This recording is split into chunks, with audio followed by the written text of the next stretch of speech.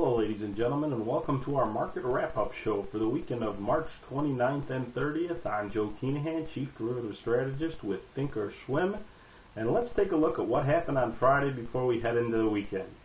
Alright, first of all, the Dow Jones Industrial Average got slapped a little bit on the day, not too bad. The Dow down 86 points.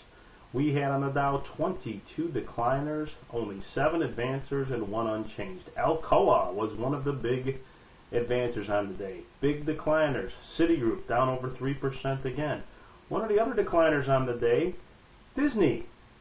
Disney may have to wish upon a star, according to many analysts.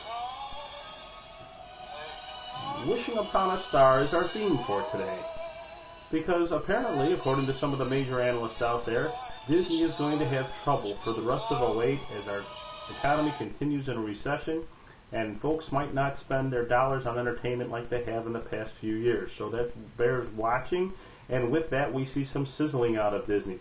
Very, very heavy activity in the July 27 and the July 30 puts. In the nearer term, we also saw the April 27 puts with heavy activity on Friday. Disney obviously bears watching.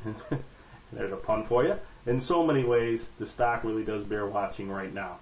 Alright, let's look at what else happened on Friday. As we said, we had the Dow down 86 points, S&P future down over 10. We talked about this, just over 13.19 on that level. As we talked about last week, 13.33 was a level that the S&Ps had to hold. They didn't. We feel we could go all the way down right now to 13.06 before we see our next major support.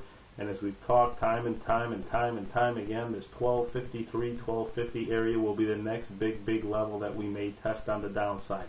We have to see what happens going forward. Going forward, let's talk about that. What do we have next week? What we have is a slew of numbers, ending on Friday, of course, with, shall we call it, unenjoyment, or unemployment, as many call it. But going into that, we see the VIX on Friday down a little bit, still over that 25 level. As we've talked about, we're bouncing 25 to 30, so we're not getting a true read out of the VIX as to where we're going to head. Unemployment being on Friday an important number to look for, but before that we have a lot to look for. First of all, please be careful trading Monday. Last day of the quarter, always an interesting day, shall we say, in terms of trading. We could see a lot of craziness in there as people try and, shall we say, put on some window dressing for the quarter, as that will be the last day that mutual fund managers and hedge fund managers have to get measured. So they're going to be very active, I would say, on Monday. Please be careful in your trading. All right. That all being said, we have some ISM numbers this week.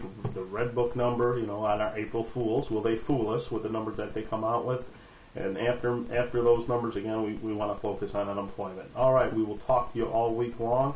As always, good health, good trading. Thanks for joining us. Joe Kinahan, Chief Derivative Strategist with thinkorswim. Have a great day, everyone. Thank you.